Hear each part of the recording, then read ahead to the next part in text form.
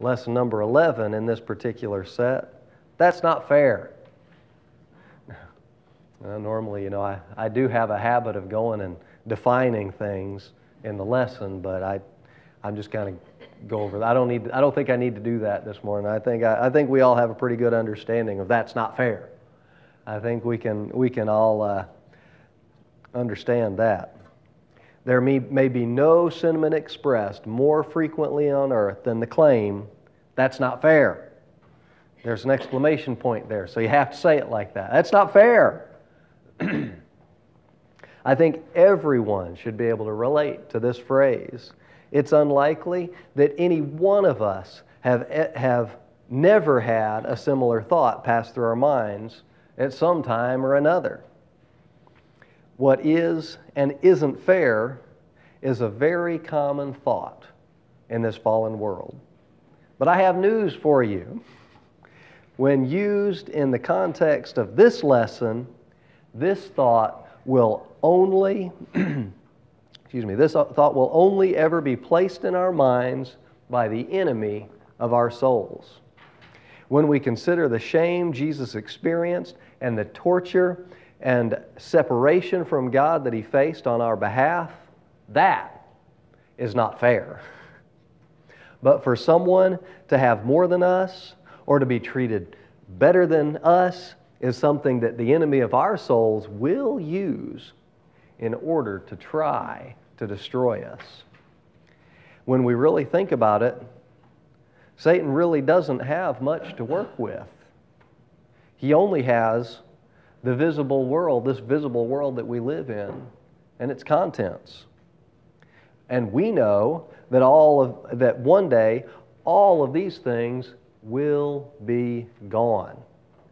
And our souls will live eternally somewhere. We're assured of that fact. Our souls are eternal. But for some reason, we have a tendency as humans to listen to the very one who desires our destruction. We have a predisposition to placing more weight on the things that are temporary than on those things which are eternal. Jeremiah 29:11, "For I know the thoughts that I think toward you, saith God, thoughts of peace and not of evil, to give you an expected end." Now, in this particular situation, it would be another 70 years before God's people would be freed from captivity at the time that this was spoken to them. But even then, God had already set His plan in motion, which would lead to their eternal benefit. They didn't see the freedom ahead of them. They weren't experiencing it at that point. They were too busy wallowing in their own self-pity. After all, that's not fair, is a selfish cry for the things which God already knows will not truly benefit us. If the things we thought we needed would really benefit us, as God would have us to be benefited, we would already have them. They would already be a part of our possession. But God knows the thoughts that He thinks toward us as well. This wasn't just these thoughts that He thinks towards the people of Israel, weren't just for the time of Jeremiah. He knows the thoughts that He thinks towards each one of us as individuals. And He is working toward our eternal future. If we will take our eyes off the here and now long enough to see that God really does care, we would never again fall victim to the enemy when he tries to cause us to believe that we have been treated unfairly in this life. Jesus Himself spoke a parable that related to fairness. In Matthew 20, an owner of a vineyard hired workers at 5 different hours of the day. Some workers came early in the morning, probably around 6 a.m., while others were hired at 9 a.m., noon, 3 p.m., and 5 p.m.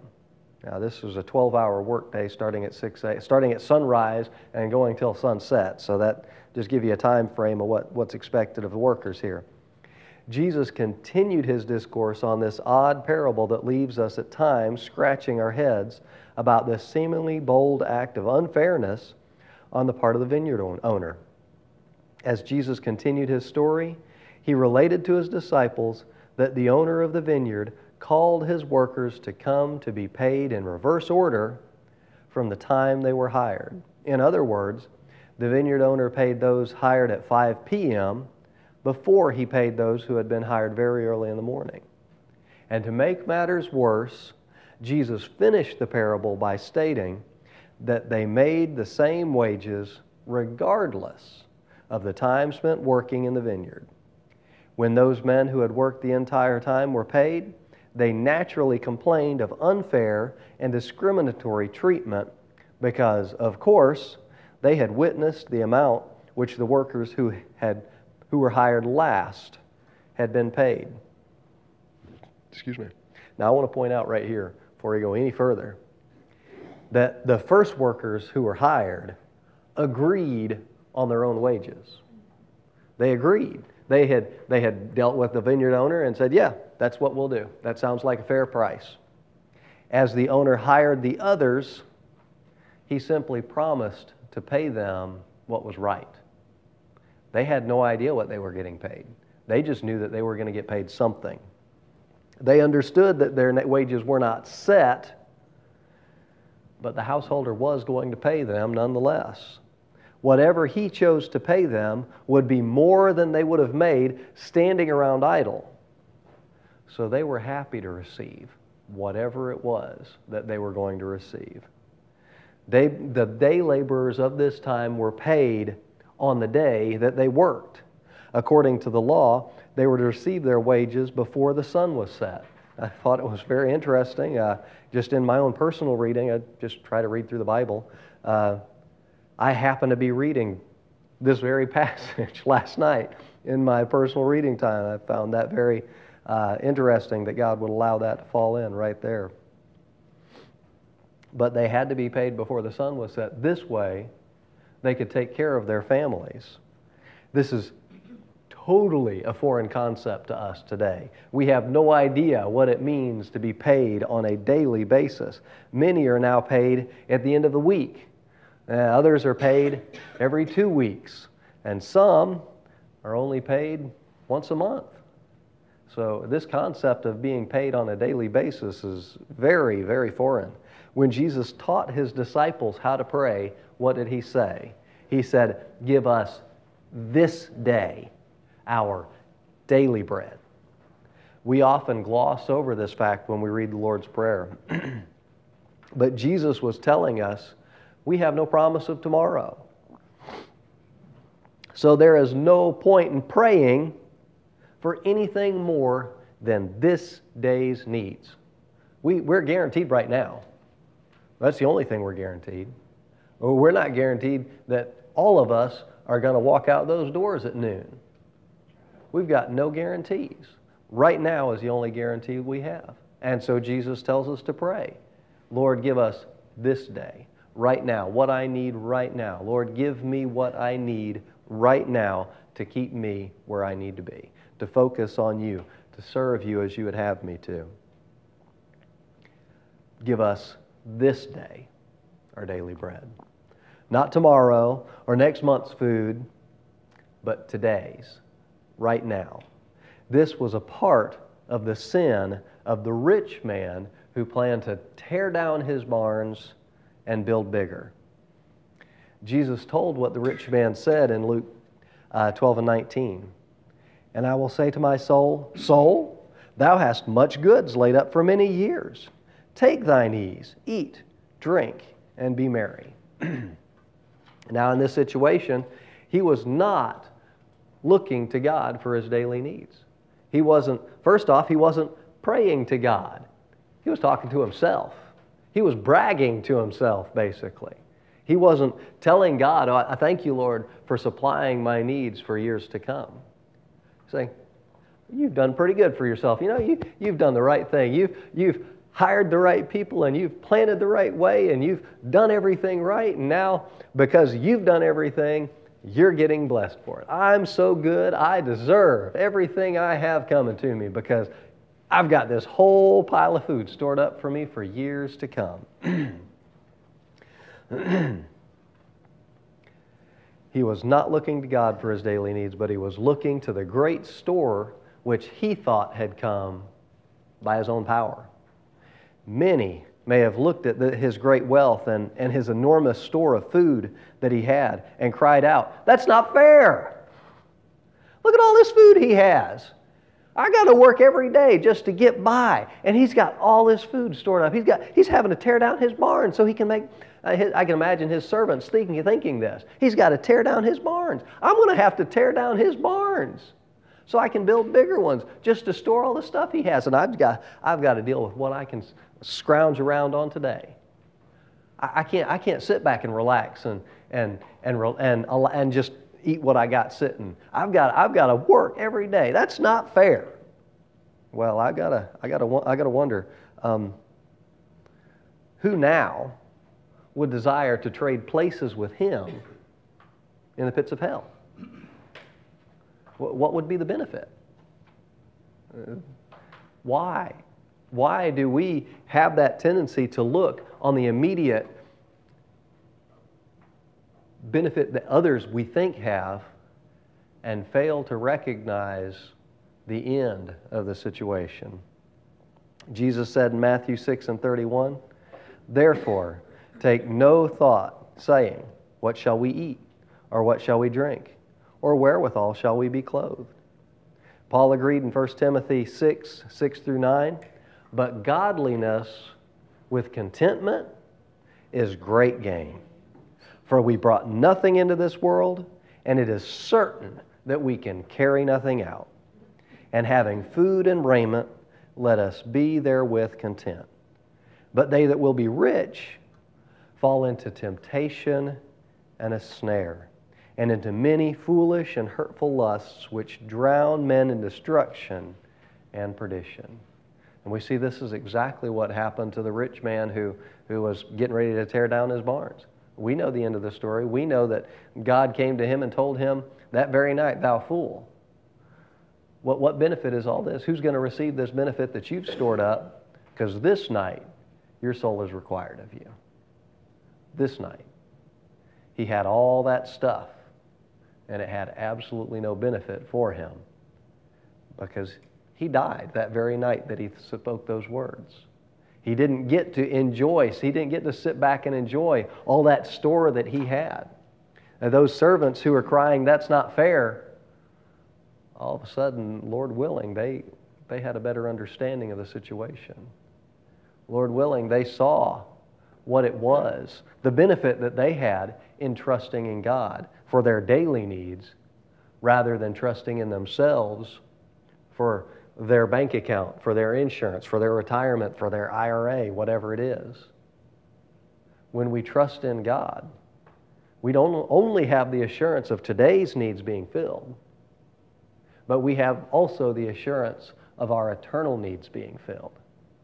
And to me, that's a far greater value than knowing that I've got $100,000, $1 million in my bank account. It's better knowledge to me than knowing that my house is paid off, my car is paid off, these things that I know are going to one day disappear are fully in my control. We have to keep our eyes focused on God for our daily needs. If we will do that, He will supply us. We're assured of that fact. But according to Paul, we run the risk of being considered rich if we have anything more than food and clothing. We've talked about this before. We all have a place to live. The majority of us have a vehicle to drive, or if we don't have a vehicle to drive, we have people to take us somewhere somehow or another. Public transportation, one way or another, we're able to get around. So according to Paul and Jesus, we run the risk of allowing the enemy to convince us that we're rich and trust in what we have rather than who we serve. If we allow what we have or lack physically To determine our choices, we may need to recenter ourselves on what God's will is for our lives. We are promised food and clothing in this life if we follow God. Anything beyond these necessities has at least the potential to drag us into the same destruction as the rich man Jesus described in his parable. If our eyes are firmly fixed on God, we will have no issues with those who seem to have better lives than ourselves. It's only when we look at those around us that we see that others may have more of this world's goods than we do. Is that really a benefit? Is it really a benefit for us to look around ourselves and say, well, Pastor, boy, he's got it set. He's so much better off than I am. I can't believe God would treat him so good and treat me so poorly. Is that going to benefit us? Is that going to help us in our spiritual walk? Is that going to cause us to be sensitive to the Spirit when the Spirit is moving through the pastor, that we're looking, he's so special? I don't think any of us have those thoughts concerning our pastor. We see the accounts, we see the money that he makes at this church, and it's nothing that great. But we have that potential to look around at other people, whoever it may be. Our bosses, are those in families that we may know of, in or out of the church. If we continue to allow the enemy to focus on what others have that may be more than us, we're only causing ourselves pain. We're only causing ourselves destruction and despair. We're only listening to the enemy of our souls and ignoring the God who has taken care of us up until this very point in our lives. Yes. When I was working at the Banner, we got a new reporter on staff, and he started telling people what he was making. And so he told my assistant was making less. And so she started going around to everybody, finding out what they were making, because she felt like she wasn't being treated fair. And she did not know that I had already gone to the publisher and asked for a raise for her. Mm-hmm. But she went around and she stirred up all this problem because they felt like they were not being treated fairly. Yeah. And as a result, she got reprimanded. She finally did get her raise, but she was reprimanded for what she was doing. And the young man who had started it all, mm-hmm. he got off scot-free. But that was the whole thing of it. She felt like she was being treated unfairly, and she's comparing it to everybody else there. But we have to be very careful when we look around us and believe that we're being treated unfairly. That's the way we talking about getting off scot-free, as it is in that situation. So often it is in our own lives. We'll allow others to destroy us, and most of the time they have no understanding that they've done anything. They have no understanding that they've caused the slightest of problems. Was that really a benefit in that situation for her to know those things? Is it really a benefit in our own situation when we see those who may have more than us and focus on those facts? Does it benefit us? How will those things that we desire in this world draw us closer to God? Will that happen? Will it happen that we draw closer to God by focusing on our perceived lack because of others' perceived benefits of the things of this world? Will that benefit us spiritually? Will they not rather draw us further from the God we claim to serve? If this is the case, how are we benefited by looking around us and seeing what others may or may not have or seem to have? The 6 a.m. workers, supposing they should make more because of their longer workday, were naturally disappointed when they received the same wages as those hired at the last hour of the day. The early morning workers persisted that they were ill-treated since they had worked in the hot sun and throughout the day. The owner explained that he had paid the workers exactly what he had told them they would be paid. Excuse me. They hadn't been shortchanged. No. They were given exactly They what were they exactly. agreed to work for. They had agreed on their wages. The householder was good to his word in giving what he had promised. He had given them exactly what he promised. He had given them exactly what they'd agreed upon. The Bible says that they agreed on a penny for 12 hours' work. Now, the Greek word here for penny indicates Roman denarius, and that coin would have had the buying power equal to between $80 and $120 today. Just this would have been sufficient for the care of their families. But they were not satisfied with enough. They wanted more. Their eyes were not focused on God, but on the wages of the laborers who had worked fewer hours. God had provided them the ability to work. He had supplied them with a job. He had given them a faithful boss who had paid him just as he promised. We hear about how there are some who, in James I think it is, talks about those who worked and the laborers who reaped their fields. The one who should have paid them was holding back their wages. This wasn't one of those. He was faithful right then and there to pay them according to the law when he was supposed to before the setting of the sun.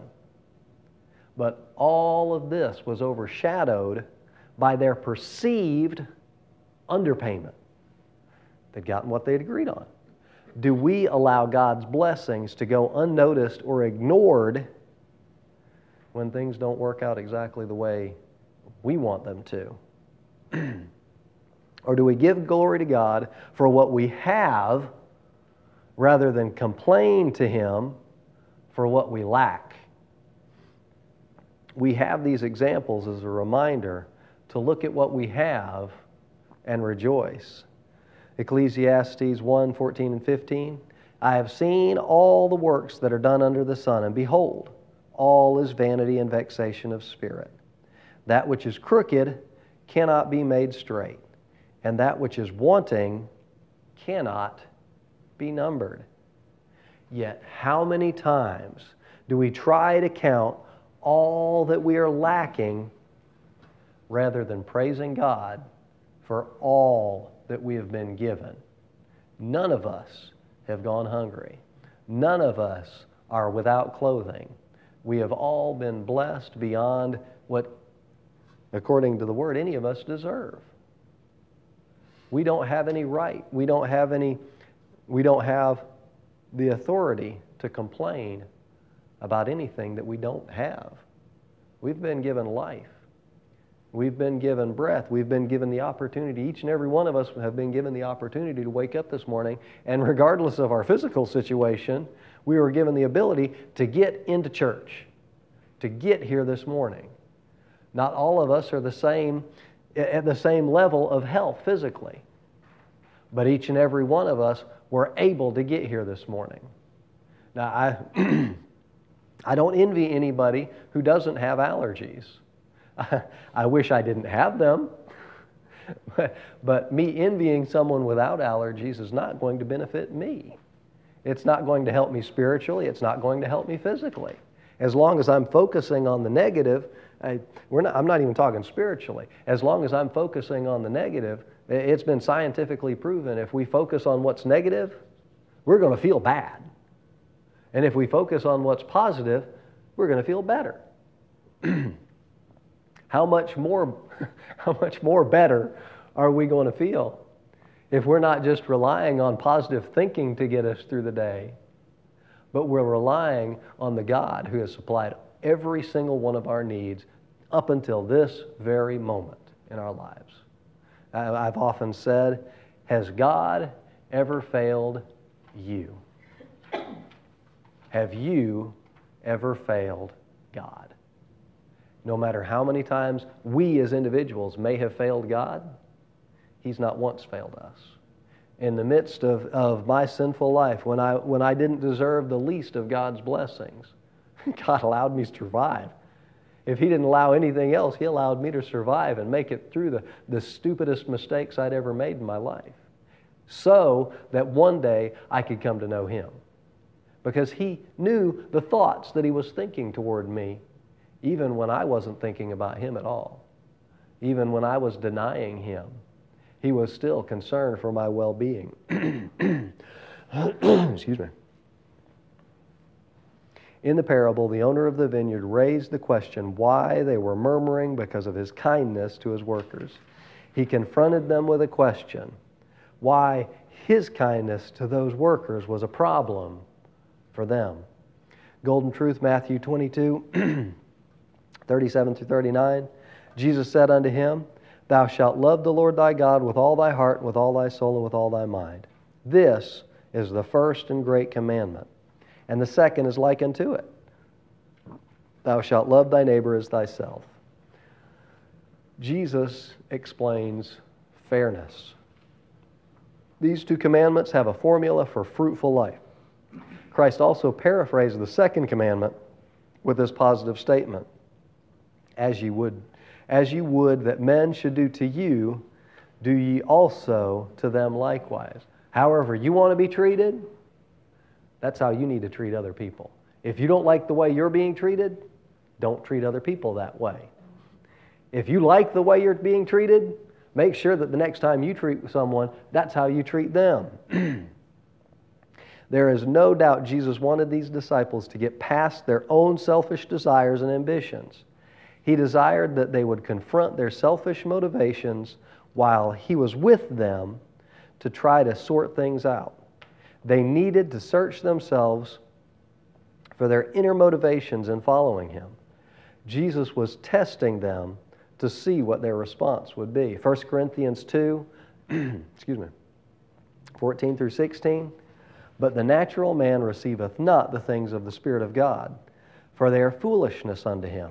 Neither can they be known, neither can he know them, because they are spiritually discerned. But he that is spiritual judgeth all things, yet he himself is judged of no man. For who hath known the mind of the Lord, that he may instruct him? But we have the mind of Christ. When we are truly led by the Spirit of God, we will not concern ourselves with those who may have more than we have. If we do, we will rejoice with them for their blessings rather than envy them for their superior wealth. The Spirit will lead us to concern ourselves with those who may have less, so that He can use us to be blessings rather than lording our own wealth over them. If we have the mind of Christ, we will be subject only to Him and not allow the enemy to convince us that God is somehow being unfair. If there was ever a fair and just God, He is the one whom we serve. He cares for His people and seeks our welfare. He drew us away from the edge of the eternal cliffs of hell and showed us His love for us when we deserved it the least, when we deserved none of His mercy. Now that we are His, how much more does He care for His own? If He cared for us enough to show us the path that we were taking was leading to eternal destruction and save us in the midst of our sin from eternal damnation, how much more is He going to help us and give us what we need when we're trusting in Him for those things that we need? How much more is He going to help us through the trials that He knows we're going to face as humans? How much more is He going to strengthen us and give us what we need in those times of need in this life when we're looking to Him and not allowing the things going on around us to distract us from His will for our lives?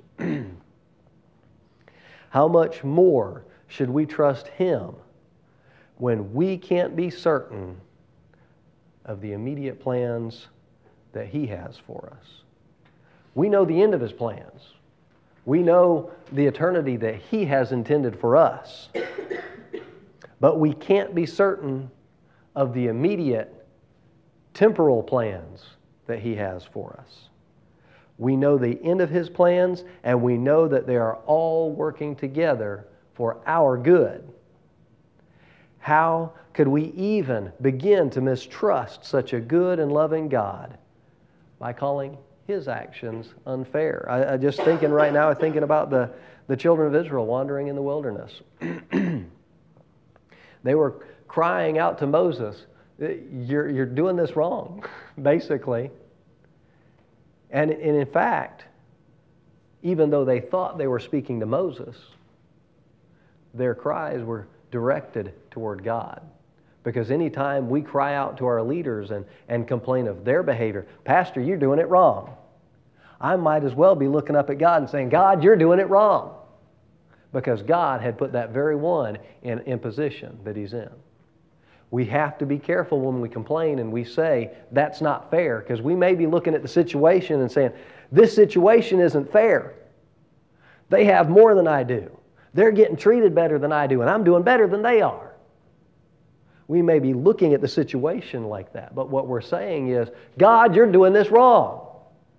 Anytime we're saying, that's not fair, I want you to get this in your mind, because they're the same thing. That's not fair is equivalent to, God, you're doing this wrong. I'm not being treated justly. God, you're doing this wrong. I should have more than I have. God, you're doing this wrong. I should be better off now than I am. God, you're doing this wrong. Anything that we think is negative in our lives and we think we should be treated better, we're telling God He's doing His job wrong. Who of us has the authority to tell God that He's done something wrong? I don't know about you, but I don't have that authority. I do know exactly about you. None of you have that authority. None of us have the authority to tell God He's doing things wrong. I can't believe you put this on me, God. You're doing this wrong. God knows the plans that He has for us, and He knows the end of those plans. He may have been disappointed then in the disciples' level of thinking, that is Jesus, as He is now concerning our level of thinking about fairness on many occasions. He also knew how unfair and cruel those disciples would soon be treated, and He knew they were not ready for the level of servitude necessary to witness to the world and spread the good news. Following the parable about the vineyard, would it not have been interesting if even one of His disciples had stated, Jesus, those poor fellows that waited all day for a job had to be really stressed. After all, in those days, men who had no wages had no provision for their families. Remember, they're only getting paid by the day. If you didn't work today, then you didn't eat today. After all, in those days, men had no wages, had no provision for their families. Those folks who had not found jobs early in the day did not have to endure the sun. Instead, they endured standing around, wringing their hands, thinking there would be no food for their families that night. Now, how many of you, I don't know, I know I was there, how many of us laid in bed in our sinful past thinking, Lord, let me wake up in the morning because I'm not ready to go? It's the same, that's where this parable is taking us. I'm not ready to go. I don't have the provisions necessary to see my soul into eternity, and I don't have the willingness to let you do it. That's a terrible place to be. It's a very unpleasant place to be. When we really think about it, the men hired first received the best reward because they had worked all day knowing their families would have food that evening. That is not unlike the picture of Christians who serve God early in life and get to enjoy the benefits of a personal walk with Him throughout life. Those who have begun life serving God, they may never have had those thoughts, laying in bed at night thinking, Lord, just let me wake up in the morning because I'm not ready to go. Like I said, that's an unpleasant thought to have. And those who are saved early in life, and continued, remained saved throughout their lives till this point, praise the Lord. It's difficult to learn fairness like that which God has. God desires that His workers esteem others more highly than themselves. That is why the story follows Matthew 19:30. Excuse me. But many that are first shall be last, and the last shall be first. Each disciple would have his own difficult cross to bear. Jesus wanted to tell a story that would get their attention and our attention even today. We know God is infallible and makes no mistakes about fairness or any other concept, real or unreal. In this parable, is this parable not also about an invitation that is continually open to join the workers by following Jesus? Perhaps Jesus told this story to enlighten these disciples on the plans that they are only one phase of the workers. There would be other workers becoming engaged in later phases, but they would receive the same reward because Christ had died for all. I'm running out of time. I got a lot of pages. I'm going to skip ahead here just a little bit. Something is wrong. Psalm 73. I just want to read this, at least a portion of this psalm. Truly God is good to Israel, even to such as are of a clean heart. But as for me, my feet were almost gone. My steps had well nigh slipped. What could cause a faithful man of God to come so near to his own destruction? Verse 3 and going on. For I was envious at the foolish when I saw the prosperity of the wicked. For there are no bands in their death, but their strength is firm. They are not in trouble as other men, neither are they plagued like other men. Therefore pride compasseth them about as a chain. Violence covereth them as a garment. Their eyes stand out with fatness. They have more than heart could wish. They are corrupt and speak wickedly concerning oppression, and they speak loftily. They set their mouth against the heavens, and their tongue walketh through the earth. Therefore his people return hither, and waters of a full cup are wrung out to them. And they say, How doth God know? And is there knowledge in the Most High? Behold, these are the ungodly who prosper in the world. They increase in riches. They deny God, yet they flourish. They condemn the weak and the righteous, but they see no distress of their own. They prosper and increase in wealth while clearly defying all that is good and right. In verse 13, moving forward. Verily, I have cleansed my heart in vain and washed my hands in innocency. For all the day long I have been plagued and chastened every morning. If I say I will speak thus, behold, I should offend against the generation of thy children. The writer here complains that his own life has been a constant struggle to please the Lord in suffering and in want. He felt the correction from God in this minor offense. He felt the correction from God in his minor offenses, while others who are wicked and wealthy laughed at him. But even then, he knew that if these thoughts were openly declared, he would not be justified in his good witness, and he would not be justified, and his good witness would be destroyed among God's faithful. Verse 16, when I thought to know this, it was too painful for me.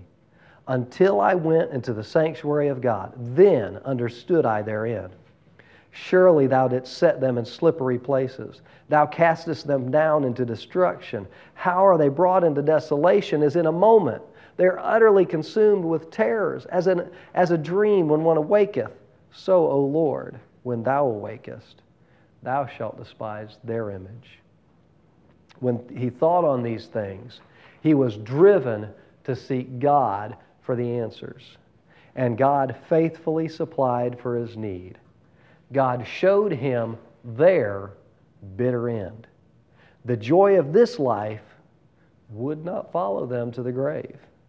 The writer may suffer temporarily in this life at times, but there would be no end to their eternal torment. Verse 21, thus my heart was grieved, and I was pricked in my reins. So foolish was I and ignorant. I was as a beast before thee. Nevertheless, I am continually with thee. Thou hast holden me by my right hand. Thou shalt guide me with thy counsel, and afterward receive me into glory. Whom have I in heaven but thee? And there is none upon earth that I desire beside thee. My flesh and my heart faileth, but God is the strength of my heart and my portion forever. As the author of this lesson says, the word translated here as beast could mean hippopotamus. Rather than envy the wealthy wicked, he learned to pity their sad state. In this life, none are so wealthy as the children of God. The sooner we realize this fact, the sooner we can avoid and ignore any and all of the distractions that the enemy of our soul would try to cast into our paths. The richest man in the world without God is miserable and wretched and eternally lost. But the man without a penny to his name and enemies on every side holds wealth beyond compare if he simply trusts God to supply for his each and every need, both in this life and in the one to come. Let's see. With what measure ye meet, it shall be measured to you. In other words, however we treat others, we can fully expect God to do the same for us. 1 John 5, 14, 15, and this is the confidence we have in Him, that if we ask anything according to His will, He heareth us. And if we know that He heareth us, whatsoever we ask, we know that we shall have the petitions that we desire of Him, according to His will.